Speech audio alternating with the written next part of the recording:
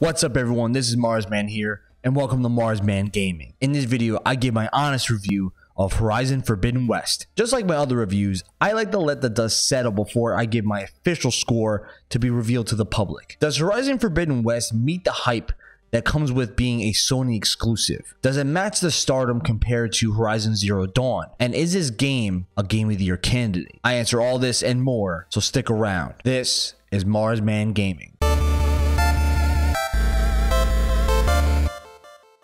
I remember when this game was supposed to come out in the fall of 2021, and I honestly thought that if this game did come out last year, it would have definitely been a top 2 contender for Game of the Year, guaranteed. Even though this game was delayed, I still was excited to see what the game would eventually look like when it was released. Because honestly, when you watch the state of play events, this game looked phenomenal, and I was just excited to see how the game actually was played. I definitely felt positive about this game. Definitely when you look at the era of modern gaming where things are half released or half broken, this was definitely a sight for sore eyes. But that being said, there are definitely some flaws in this game that need to be addressed. When I made my review of this game, I broke it down into the positives and the negatives. So let's start off with the positives. The first thing I noticed right away is the gameplay. The gameplay of this game is phenomenal. It really opens up the floodgates on what is possible in an open world game. Forbidden West really gives you ability to do whatever you want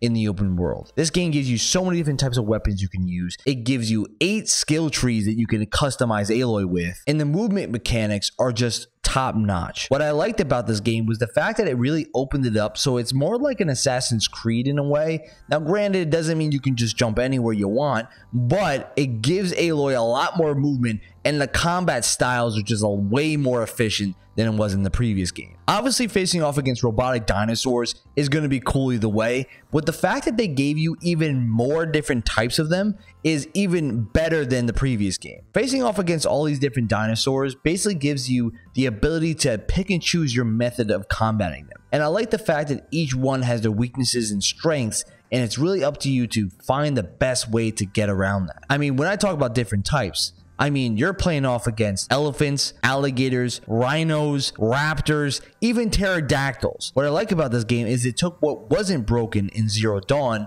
and then just upgraded it for Forbidden West. The next major positive that I'll talk about is going to be the biome and the environment. The fact is, this is one of the most beautiful games I've ever seen. Definitely so far on the new generation. When I make my comparison to what this game was like for this generation, I look at The Witcher 3 and what it was for the Xbox One PS4 generation, where that game looked top notch, way better than anything else in its same genre. One of the best parts about the game is that when you're looking at the environments and the grand landscapes, you really get the feeling that, wow, Guerrilla really put a lot of detail into this game. Probably one of the best parts about the environment of this game is that not only is it stunning, but there's literally so much to do here. There's around 15 types of missions that you can complete, whether it's main story missions or side story missions, and it just feels like there's always something to do. And I'm not even mentioning the mini games that are present. Most of the time, the biggest fears that we have in an open world game are basically trying to find a way that we don't feel repetitive in what we do on a daily basis. But Forbidden West not only solves that problem, but they expand upon it where sometimes you feel like you're a little overwhelmed. All in all, I feel like the most hours I've seen in this game that is taken to complete all the missions is close to 80 to 100. So that's a lot of time, and you're going to be playing great gameplay along with it. So that's a good sign here. The last major positive I'll talk about for this section is going to be the fact that we need to really appreciate Aloy and some of these side characters in the way that they're developed. To be honest, I always liked Aloy as a main character. She has a lot of good charm, character development, and just some cool lines throughout the previous installment and this one too. I felt like she's earned the respect of being a Sony exclusive main character and just being a face of Sony. Some of the other characters also have a pretty good development too. Even though some of them may not have a lot of impact on the major parts of the story, the look of them is phenomenal. As in, you definitely have to give Guerrilla a lot of credit for basically taking the time and effort to really use facial recognition on literally hundreds of characters, including Aloy. The voice acting of this game was great, and I feel as if it gives you that real immersion that you're in this environment, and I just felt like it felt natural. The only issue I saw was honestly with Aloy's hair, because it never stayed in place. And honestly, I felt like it was just such a weird glitch to see here. Now, with the positives being as good as it is, we definitely need to mention some negatives, because there are some flaws in this game that have to be addressed. So let's start off with the story. Generally, when I look at this game, I felt like they were going to try to expand upon the lore from the previous installment and try to give this world even more density than we saw in the previous game. There aren't really a lot of negatives of the story, but there is a major problem with the pacing. But the gameplay being as good as it is, there were actual times that I felt bored. The first half of the game basically was a content review of Zero Dawn's story. Only when you got to meet the new faction did the game really start to get interesting. And it kind of is a pretty bad sign that basically you lose all momentum from the very starting mission to basically have to wait until at least around 10 hours into the game before you get really hooked. And that's something that has to be addressed here. The problem is that not necessarily did you not have fun in the first half,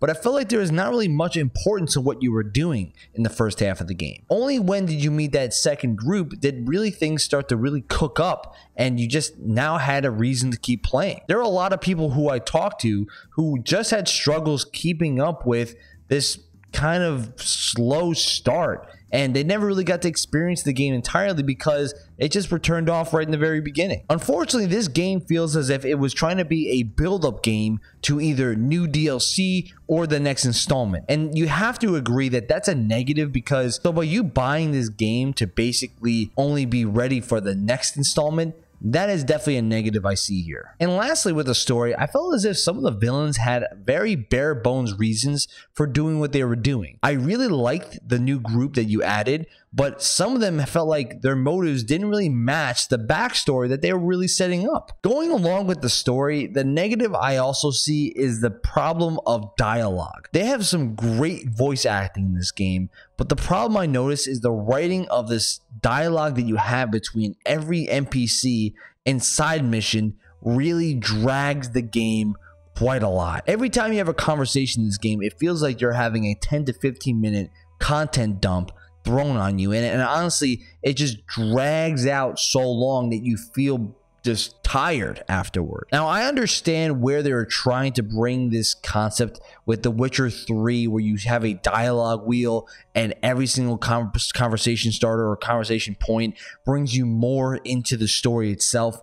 But there's a big difference between the two. Every time you have a conversation in this game with an NPC, it feels as if nothing really changes, and a lot of the content they're talking about doesn't really add to the side story. When you play The Witcher 3, every time you have a side panel that you talk to a person with, basically it creates an entire subplot that goes along with that, and it can actually drastically change how that side mission goes, or even how main missions go, based on which conversation you have with the NPC. And I felt like it was a cool concept, because The Witcher 3 is probably one of the best open world games of all time, but you didn't really land on what you were trying to do. Now, I'm sure some of you may be saying, Marz, you're probably overreacting a little bit, but I'll honestly tell you that some of these conversations I had were clocked around 10 minutes long and had sometimes had zero impact whatsoever. Trust me, I like the fact that you want to build the lore between different characters, but you have to actually have some importance in what we're talking about. The biggest problem I see of this game, and you can kind of use this with the previous 2 points,